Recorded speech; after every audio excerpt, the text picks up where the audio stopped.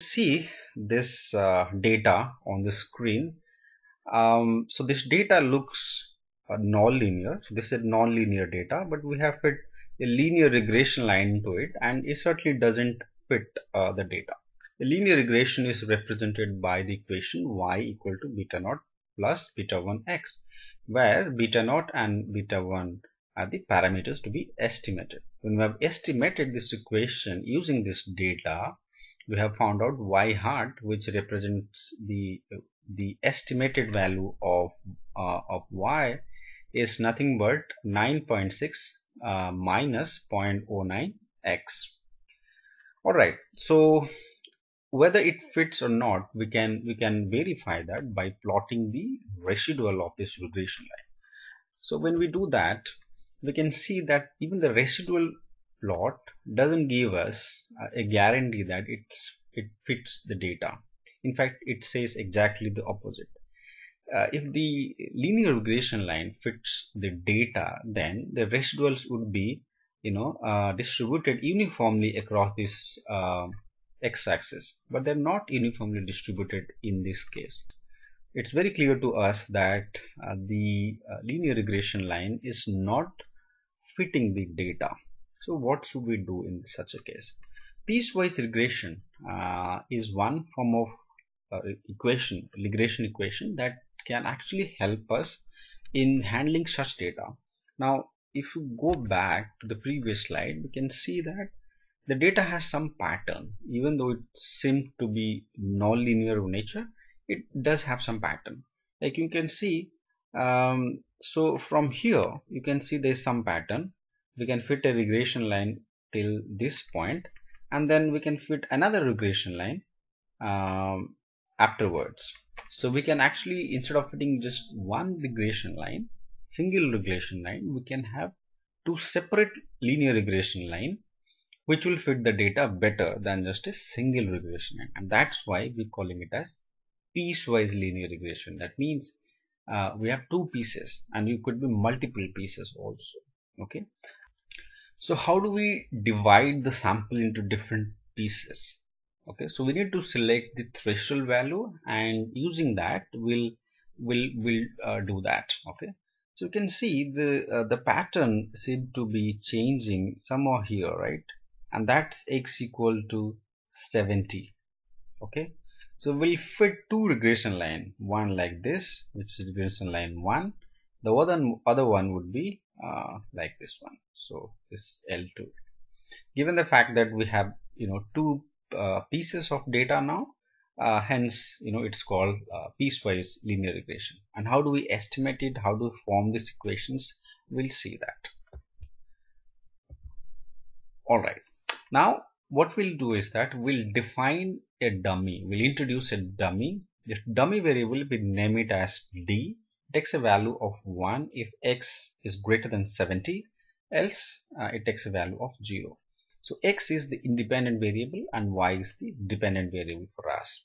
Okay, so we'll change this linear equation. So initially we had this one, right? Y equal to beta naught plus beta 1 x. So the simple linear regression will change it slightly. So what we will do is that we'll keep this, the first part as it is. So we have y, and then which is beta naught plus beta 1 x. We introduce a second part to the equations, and that's where we will introduce the dummy variable. Okay, so we have another estimate beta 2, and it's x minus 70 multiplied to the dummy variable. Okay, and remember, dummy variable takes a value of 1 if x is greater than 70, else it takes a value of 0. So there will be two equations now, and I'm going to show you how it is. Okay, so when dummy is equal to 0, okay, so this term becomes 0, right? The second part of this equation is nothing but 0. So we just are left with in the first part of equation, which is nothing but y equal to beta naught plus beta 1 x, y equal to beta naught plus beta 1 x. So this is nothing but what we already had, right, in the first equation.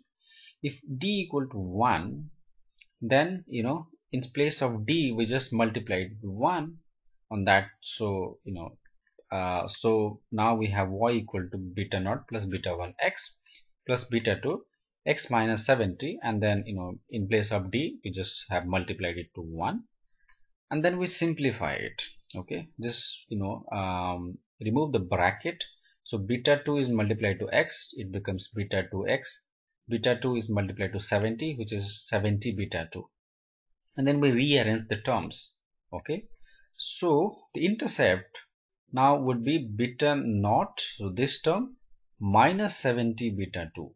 Okay, so this term, which is a constant, we have another constant here, 70 beta 2. So we just rearrange the terms. So beta naught minus 70 beta 2 is the new intercept.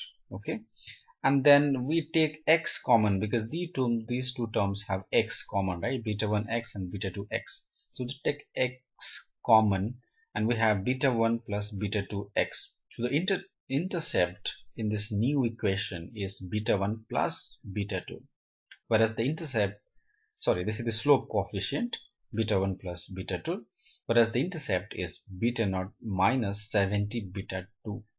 Okay, so this is when the dummy variable takes the value of 1. So we have two equations now. So we have two pieces of equations for two pieces of data. Alright, now we will estimate using the data. Alright, so the final equation, we can write it in just one equation, and of course it takes two forms depending on the value of the dummy.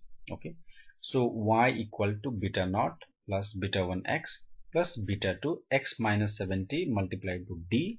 D is the dummy variable, and what we will do is that, so x minus 70 multiplied to d, we will call it a variable called x star. So we'll just give a new name. Okay, just for notation purpose, we will again come back to the the same term. It's just that for easy to understand, we'll call it as x star. So the new equation becomes x equal to beta naught plus beta 1 x plus beta 2 x star. So we are interested in finding out beta 1, beta 2, and of course beta naught. If you find it out, then we will go ahead with explaining these terms, and we will have these two equations in place. Alright, now we have estimated using the data, and we have found out that y hat is nothing but 7.79 minus 0.06 x minus 0.1 x star. Right, there are two estimates, slope coefficients beta 1 and beta 2. Beta 1 is 0.06 and beta 2 is 0.1, and the intercept beta naught is 7.79. Okay, now remember, x star is nothing but x minus 70d. Okay, when d equal to 0, then this term vanishes, right? This becomes irrelevant here because this becomes 0. So we are left with y hat equal to 7.79 minus 0.06x. So this is one equation. Okay, and we're calling it as L1. Remember, in the first slide we call the first equation, first line, to be L1. Okay, when d equal to 1, okay, that means x is greater than 70, right? That's when the dummy variable takes a value of 1. If that is the case, you just use the main equations. So in place of x star, just put x minus 70 d. So we have just put x minus 70 and just d equal to 1. Okay, then multiply it. When you multiply it, 0.1 x and then 0.1 multiplied to 70, so that becomes 70. That becomes 7, sorry. Right?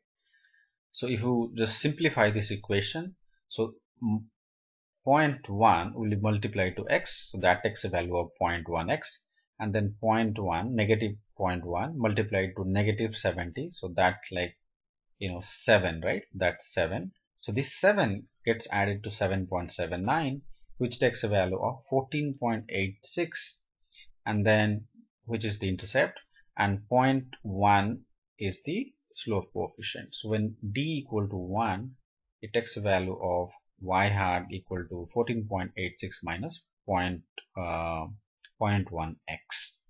Okay, so that's the second equation, which is the L2, and we can visualize this. We can fit this to data and let's see how it looks. Okay, so this is how it looks. The first case where x is less than, so this is where this is this line, right? The L1 is where d is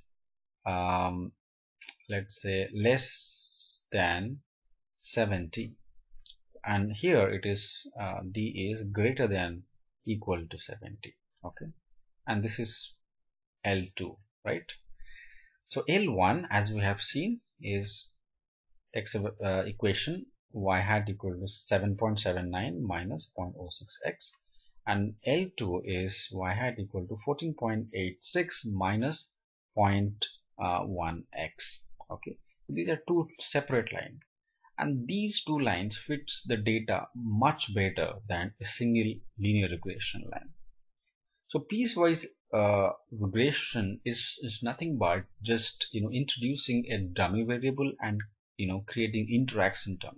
Okay, so x star is nothing but the interaction term. That's what we technically calling it as interaction term. So using the dummy variable, we create the interaction term and get back to the equations, and we have more than one linear regression equations, and it can be extended to multiple such cases. I mean, we need not have just two linear regression equations or two pieces. We can have more than two pieces as well. That's the idea behind piecewise linear regression.